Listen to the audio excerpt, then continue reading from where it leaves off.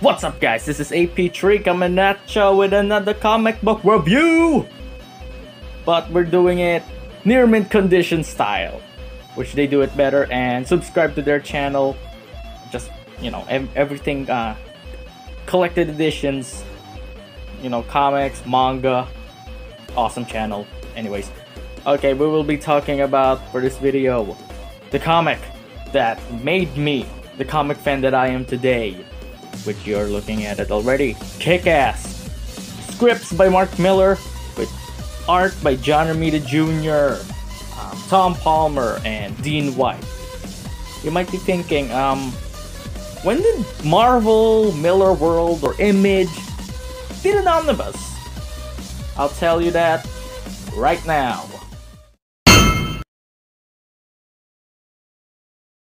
Yes, Marvel, Millar World, and Image never released an omnibus edition of Kick-Ass. This is a custom-bound copy of Kick-Ass that includes everything from the original Dave Liszewski years. The stuff that I use for this is the original Marvel hardcovers and one trade paperback. Let's just look at the book first. As you can see here, there's the cover for issue 6, as you can see. And it has Big Daddy, Mindy, Dave, and what's his name? Red Mist. It is from the first volume. Let's look at the spine. There's Kick-Ass and I don't want to spoil. Kick-Ass Omnibus, Mark Millar, John Romita Jr., Millar World. And here's the back. This is from issue... This is from Kick-Ass 3. I just forgot which issue it was because I censored it. Yeah, this is a custom-bound copy that is made of the trade paperbacks. Oh, I'm sorry, hardcovers and one trade paperback. This was bound by Blessings, Bookbindery, and other printing services. I'll put the link in the description below so that you could see what I'm talking about. They did it so immaculately. Yeah, the layout was done by me. I just sent them the layout for the book. And then I shipped them the pages. And they just bound it, printed this beautiful finish, and just... Okay, now let's talk about the stories, the volumes inside this comic. Alright, okay, now I changed up the format and how I said. Anyways, Kick-Ass. How did this came about? I think if you've seen, oh yeah, that's a remark I did, just so you know, I won't be selling this thing. Anyways, yeah, if you've seen the movie, the first two movies, first one was excellent, second one, it had fun moments. But if you've seen the first one, yeah, you get it. Teenage kid, basically Peter Parker, no superpowers, comic book nerd, decides to put on a costume. But that's just the, that's just, oh my god, I can't talk. Yeah, but that's just the simple premise. But if you've actually read this, oh my goodness, or you watched the movie, oh my goodness, some dark stuff in this. It's a bit, the comic will always be darker than the movie. The movie's a bit funner to watch, to be honest, but this one is just nasty. And I don't even know how I got away with reading it. At like age 11, I believe. Okay, that's enough about my history with this comic. Let's talk about the comic. Oh yeah, this is from volume 1, the introduction. I kept it just because, by Rob Liefeld, of all people. There's issue 1, and yeah, this opening. Yeah, if you've seen the movie, you know this opening. The only difference is after this, these 3 pages. Yeah, this is the next page. Dave Liszewski getting his balls electrocuted. Yeah. That's when you know that this comic is gonna be dark and just nasty and edgy. I happen to love edgy Comics. This, as I said, this was the comic that got me to comics. Okay, enough. Okay, let's just talk about the story. You see, Dave. You've seen the movie, as I said, very basic. You'll know the gist. There's Dave, high school student. You know, this line right here was kind of always stood out to me. Kick in my bedroom door, and you would probably have found me downloading my favorite television show or jerking off to my biology teacher. Oh yeah, don't show this video to your kids because there's gonna be a lot of pages and dialogue I might read out or point out that is not allowed for a younger audience. Don't let them be like me. Okay, yeah, as said, pretty much the same as the movie. The only difference is Dave is, Dave is a bit more, is blonde, duh, and, it's more of a, he's still likable, but he's kind of an asshole. Just like, any work that's done by Mark Millar. As I said, I'm a sucker for that stuff. You see Dave here with his friends, we're comic book geeks. Yeah, this line right here, just, as a Buffy fan, I'm a Buffy fan. I think that's, anyways. Yeah, here's this line. Man, I still can't believe how good Whedon's X-Men is. This stuff makes Buffy look like shit. And I say that as world's numero uno Buffy maniac. I'm more of a Fate guy. Mark, Dave. Anyways, yeah, pretty much the same as the movie. These opening pages, these opening issues. The only difference is, as I said, the art just sucks you in. John Romita Jr.'s artwork here is, aside from All-Star Batman and Daredevil, this is one of my favorite work from. Look at that. Look at the action. It's pretty dynamic, but still like grounded. So you can see the stabbing here really makes the page here, the panel here pop. And the running over by a car scene, I think, is more engaging if you read it in a comic. And him falling over, just gruesome stuff here. And then issue 2, as I said, the first few issues here is basically the same as the movie, because from what I remember correctly, Mark Millar and writer Matthew Vaughn are in cahoots. They're collaborating already when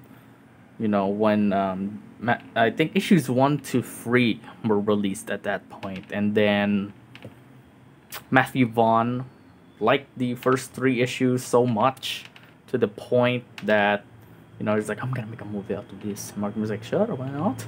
So yeah, and then I think the other issues weren't finished yet, so Matthew Vaughn just did whatever he wants. Yeah, see, as I said, very similar to the movie. There's some differences here and there. As I said, the first 3 issues are 1-to-1 with the movie. There's not a lot of differences, just the actions, but more intense. So you can see the blood is more intense here. And this, David Lazuski, yeah, this issue's free. Yeah, I think this is where the differences stopped. Well, kind of is the same. There's still some elements here and there, as I said. That's just straight out of the movie. Like these 2 pages. The gutter loss bothers me. I'll show you the binding later. This is just like the movie, as I said. The same. Okay. First few issues. Just the only difference is Mindy. Oh wait, no, the Mindy stuff is the same. Big Daddy stuff is the same right up until the. I'll just tell you later. So, yeah, this stuff is just straight out of the movie. I think it's like issue 4. Yeah, 4 issues. I mean, were out at the time, and then when issue 5 I think came out. I think issue 5 was the scripting. I don't know the story. I just heard it. There's some stuff that just ripped out of the. The movie just pulled from, and they executed beautifully. The only difference is Big Daddy's scary. Look at how massive. Yeah, John Romita Jr. draws his guys massive. Especially if they're like trucker types. Big Daddy here. Show you the panel where his Wait, it's not here. Yeah, here. I got a beard. He did the same thing with Jim Gordon. We gave him this big, bushy, scary beard, and I love that. You know, it makes him look, grimier. Grimy. Big Daddy said. Very big, hulking guy. Mindy is awesome. No. Only difference is... Yeah, no, there's no differences with Mindy in the movie. Only Big Daddy. Big Daddy's scary as hell in this comic compared to the movie.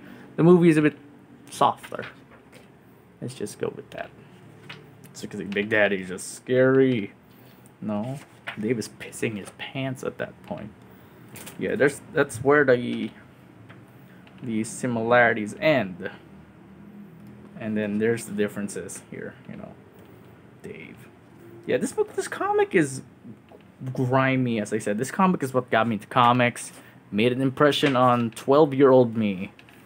This stuff right here. Yeah, this is the word. Okay, I'm gonna stop talking about the differences. I'm gonna talk about the comic, not compare it to the movie. Anyways. Yeah, this comic is nasty. The story is, as usual for any Mark Millar comic, well told, well paced. But that's just me. Some of the lines here are kind of, you can't get away with some of the lines of dialogue here, which I won't read for you. And, some story decisions here you can't get away with nowadays. But I happen to love this stuff, the darkness, the dark humor. It reminded me of Angel. So yeah, this is just, look at that. Look at the art. John Romita Jr. just knows how to draw battered faces. Look at that. Again, JR. Yeah, this is volume 1. As I said, this is what got me into comics is volume 1. It's an awesome read. Not for everyone. Well, the next volumes are not gonna resonate with you. I think the last one will resonate, but this one I love still. But as I said, Kick-Ass, not for everyone. Oops, I ain't gonna show that page. Okay, now that's the end for book 1. Let's move on to book 2. So yeah, book 2 is Hit Girl. You might be thinking, why isn't it Kick-Ass 2? I thought it was Kick-Ass 2. Well, but this is important. This is important to read because, you see more character stuff with, Dave, Mindy, and Chris. Where are they now? What are they doing? Also, that will lead into Kick-Ass 2, which has more controversial scenes. This one doesn't have that much, to be honest, because, when I reread this, I was like, there's a lot of, super controversial scenes here. Just, the character work for Mindy. I think in some places, Mark Millar seemed more invested in Mindy than writing Dave. It's kind of jarring. But, I think that's just me. But, he still nails Dave. Obviously, this is his creation, him and John Romita Jr.'s creation.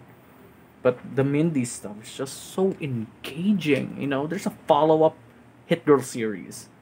I think it takes place like a few years, let's say 2 years, 3 years after Kick-Ass 3. It's a fantastic read. It not only has Mark Millar writing, it also has what's his name? Jeff Lemire, of Sweet Tooth, which I need to read. And, I mostly know him as the guy who wrote The Question back in DC Black Label.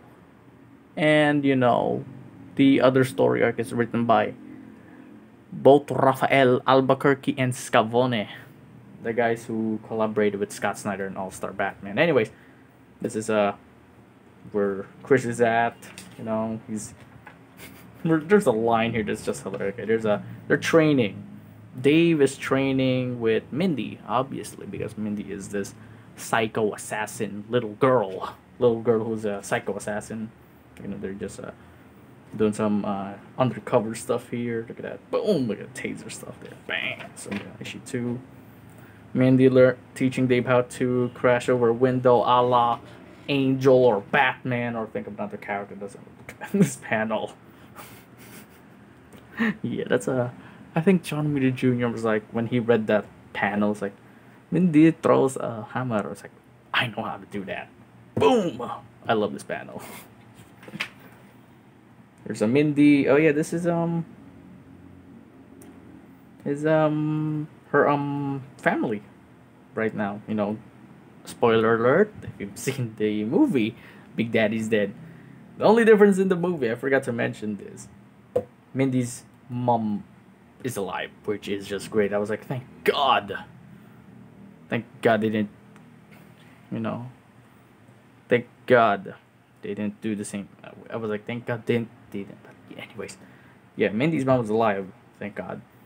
And Marcus, you know, in the movie, he was Big Daddy's what's his name? Ex-partner. Big Daddy, and that was an actual cop. Also in the movie, in Kick-Ass 2, he was played by Principal Wood from Buffy, which I was like, oh my God, you got Principal Wood? No way. So look at this line. I just noticed this right now. Big Bang Theory is on in 2 minutes, Mindy. Eat up that ravioli. Yeah, that's kind of weird. Oh yeah, this is a plot point. The comic here was Mindy puts some I forgot what it's called. Just something that will make, you know, she puts something in their cocoa. That'll make them sleep, even though that doesn't look like cocoa. It looks like water or Sprite. I don't know. There's another line that I absolutely love in this. Hit girl. You don't see Green Lantern having to do this shit. Said, don't let your kids watch this video. Yeah, this is it's a lot. Look at that. Boom. Dynamic action. Where's that?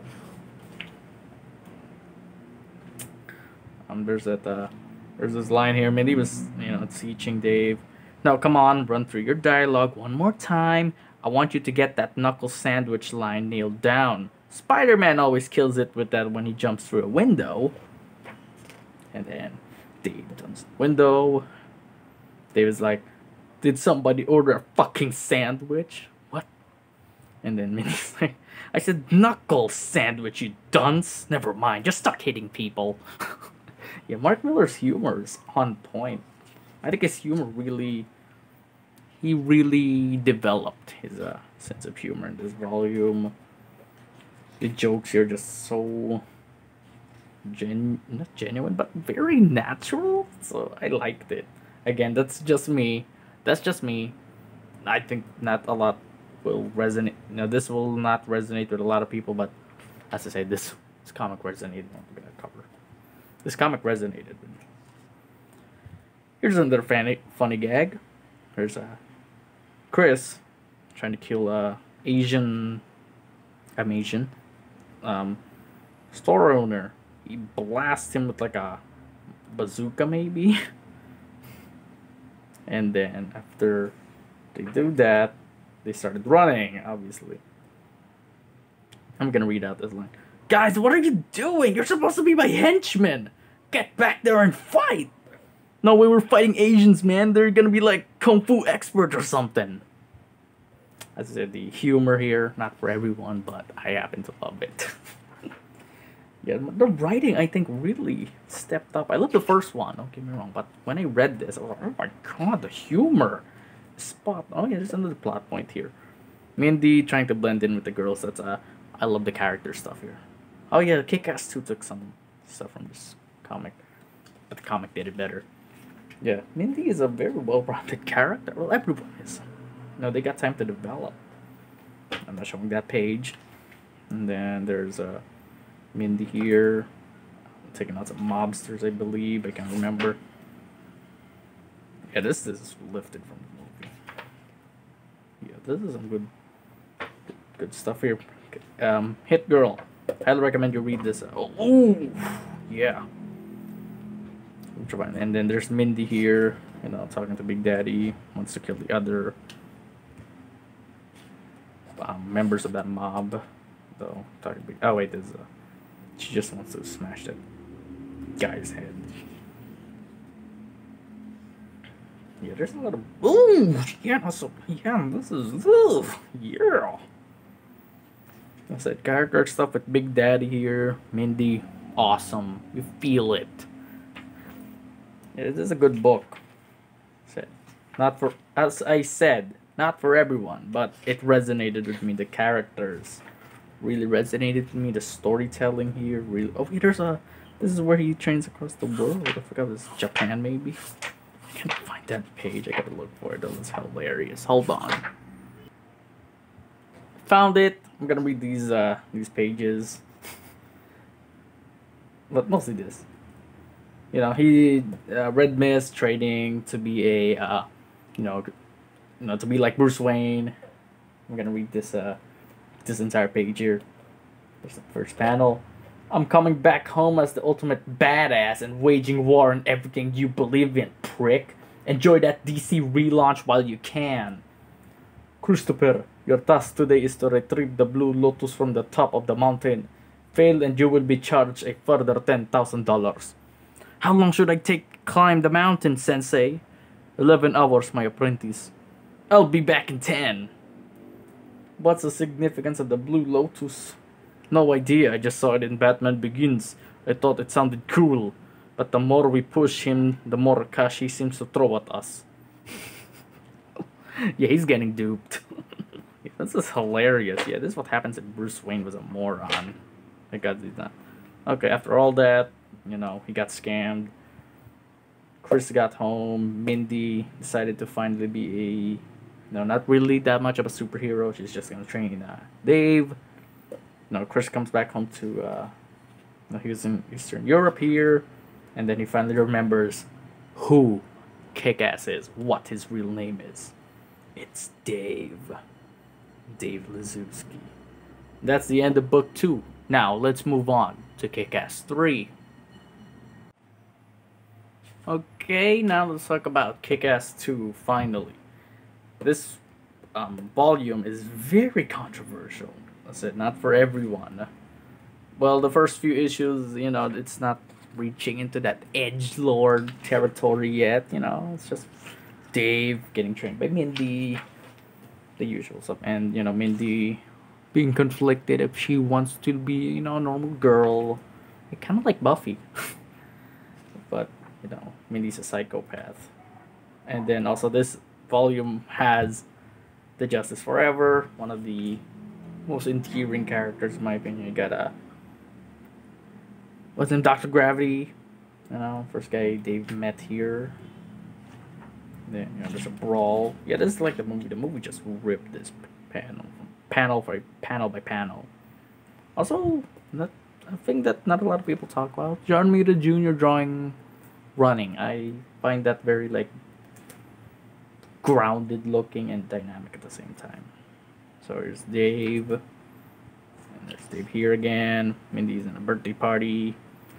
Dave going down. There's Dr. Gravity.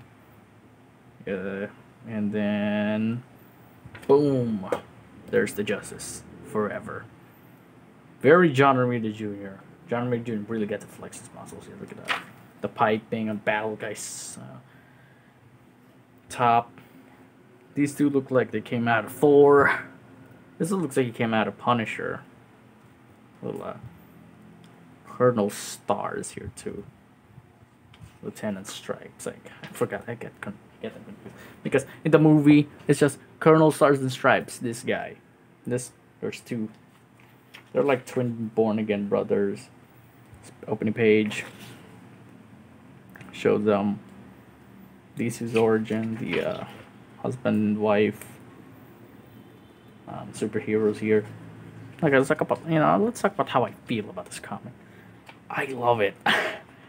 Minus that one scene that I will not be showing the page because that is not. Oof, it's a very rough subject for me to talk about. Which, if you've read this, you'll know.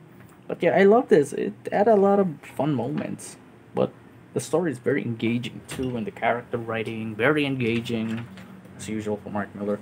Yeah, this is the most unnecessary thing. It is exact. Panels get bigger, and then they small again, and then this panels get bigger, and then Eisenhower. Boom! Yeah, this is very unnecessary, and I don't care. It really sets the effect. It gets you. The effect is there, and then unnecessary splash page here with Colonel. Look at that. Oh, yeah. This comic's off. Oops, let me turn that page.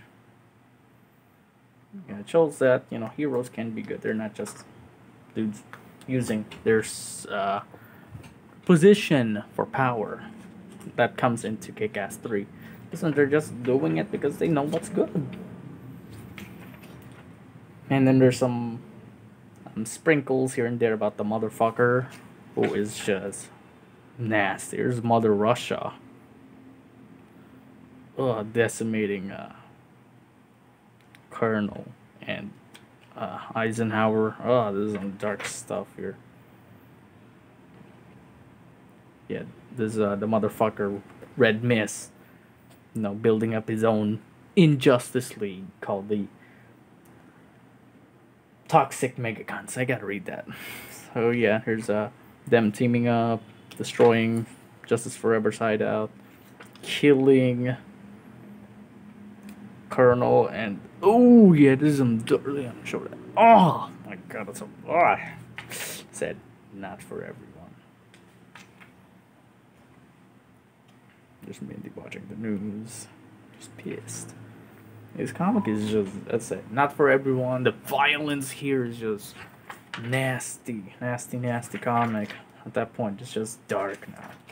Remember that letter did this. Motherfucker's killing kids. Oh my god.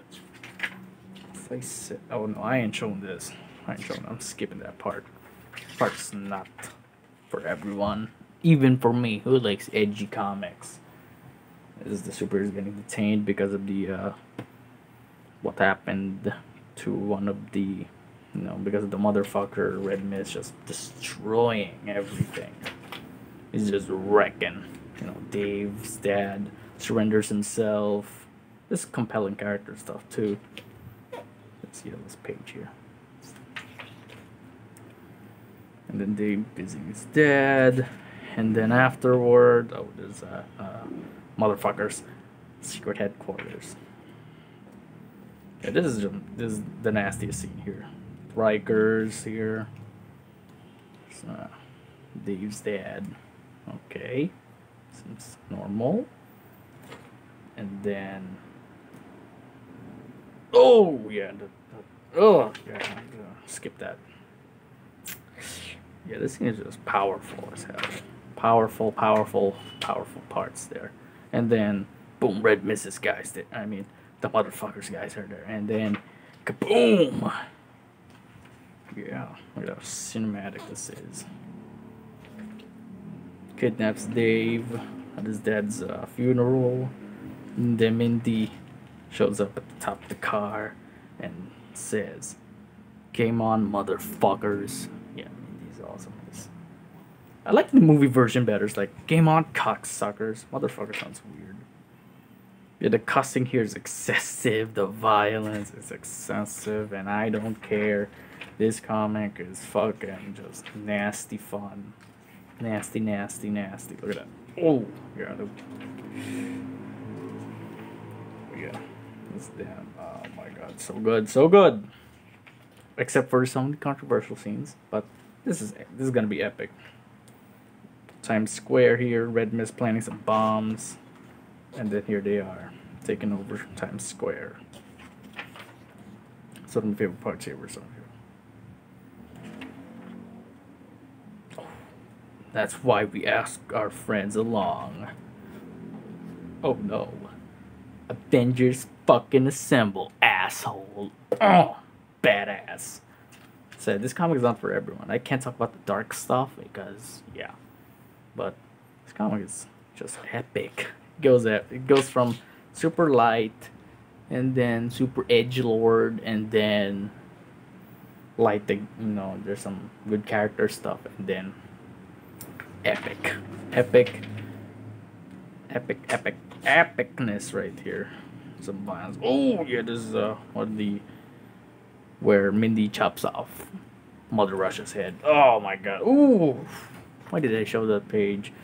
So this comic is nasty. Here's Red Mist being a pussy again. Steve trying to beat the crap out of him. And then boom. Then he almost kills Red Mist, Chris. It's a good comic, man. Not for everyone, as I said, but it really resonated with me because of how well the characters are established, and then you see them get torn down and you feel it. You know, so as I said, kind of like Angel. It's dark in places, but it can be light in some. That's the end of book 3. The end of book 3 is Mindy surrendering herself for the good of her superhero community. It's the end of book 3. Now let's move on to book 4. Now let's move on to volume 4, the finale, Kick-Ass 3. This one, I think this is where Mark Millar really got to flex his muscles. Mostly in the character stuff. I really love how he did everyone here. He wrote everyone like they are actually human beings. I love the first 3 volumes, don't get me wrong, but everyone here is written like a human being. Especially Dave. They really got a lot of character growth because the last 2 volumes, Hit Girl and Kick-Ass, really has more Mindy on it. That makes sense. He really focused on Mindy on that. Also because, you know, this started because of I would just want to write Hit Girl and Big Daddy. So I was like, you know what? I'll date here for the drama. And that was effective. I think he really gave Dave a back seat on Kick-Ass, but not really. Just a little bit. This one really focuses on Dave, how he lives as a superhero, and then there's this guy Juicer. In this first few issues, it's like, hey man, I'm gonna chill here at Hit Girl's place. Look at this. Look at that TV. Look at those. Look at the view. Also look at the Hit Girl mobile. Just yeah, I hate Juicer. And also they finally found love in this. Finally. Who is not a Bitka. Let's just use that. In the name of Valerie? I'm looking for the name. Valerie, yeah. Valerie. Making sure. Also, the repercussions of Chris's actions. You see his mom really getting a lot of like bashing in the streets by other citizens here, because you know this woman here experienced lost that because her son got killed by Red Mist, which is just disturbing. Look at that. Also, this reminds me of Civil War. Yeah, just pissed. I love the character stuff in this. Chris's mom, everybody just gets a lot of more character stuff in this, and just makes me so happy. That's the reason why I love this. Also, there's this they're planning a thing here. And then, you know, sort of like Batman Year One, which I have not read because I am a Batman fan. Just kidding. This is Chris getting killed by Colonel Stars'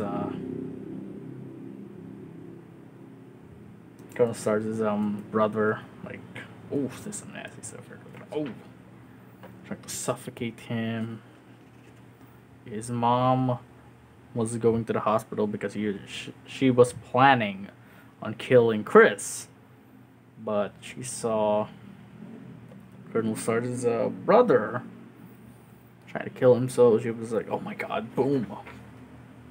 Now, this is it's a darker stuff, but the darkness was just, I think, a compliment, not a compliment, addition to the character stuff, because Mark Millar really knows how to write character development, which is shocking, because most people will say the criticism for Mark Millar is just he just wants to do widescreen stuff, you know, edgelord stuff, but this is where he shines with the character stuff, and I love it. He really knew. Oh, we're not showing that scene. We really showed that Mark Miller really showed those haters that I can do character stuff too, you know. I love his character stuff work in this. It really paid off. The payoff in here was freaking good. Oh, look at that. Juicers, the charging effect reminded me of something out of Spider-Man, you know, the Electro and stuff. We're not showing this sex here. Ooh, yeah, I said I just said that we're not showing. Yeah, the character stuff I just love here. It's the enforcers dudes. I don't know what they're called. I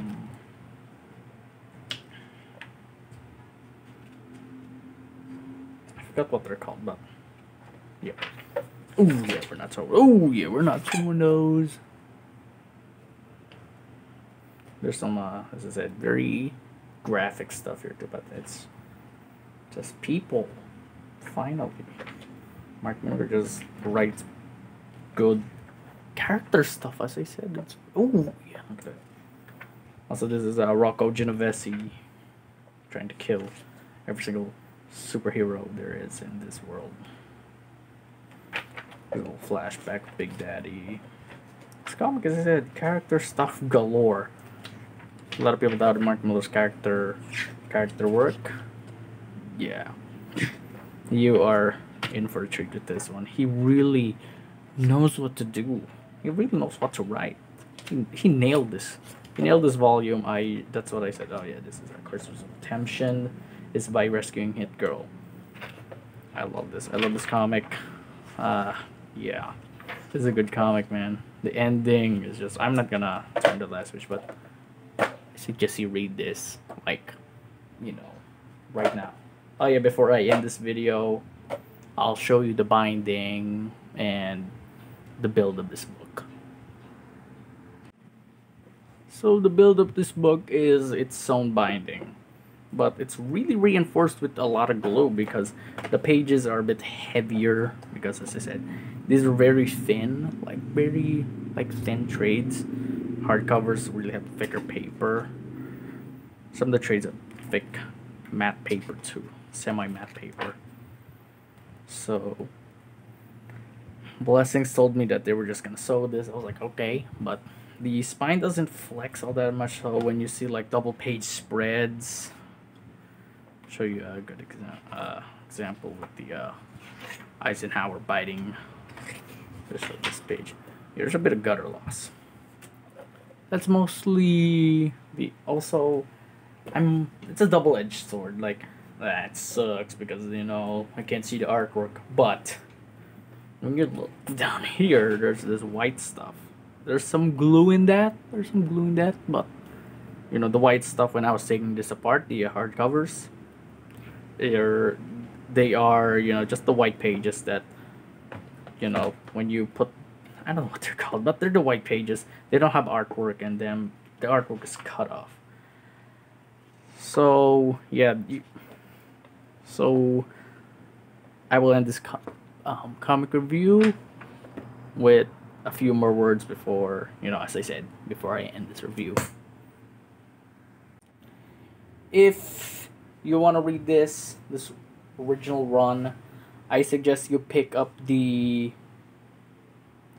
what's it called, the reprints of this from Image, which is called Kick-Ass, the Dave Blazewski years.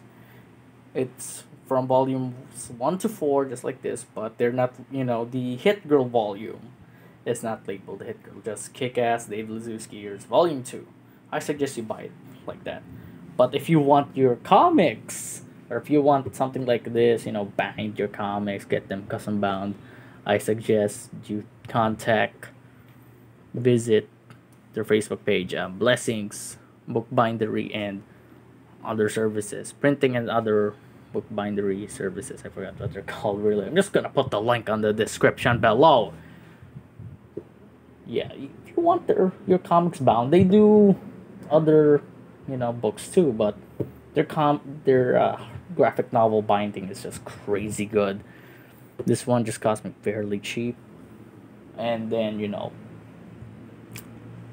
they also not just bind like trade paperbacks and hardcovers, they also use single issues to be bound into hardcover. So yeah, that's all for my review. Highly recommend this comic if you like Angel, the show, and dark humor, Mark Millar writing, John Romita Jr. artwork. This is a beautiful comic for me about a group of people who just want to do good, even though some of them are not the most, what's the right word? Not the most likable people, but they want to do the right thing. It's a good book.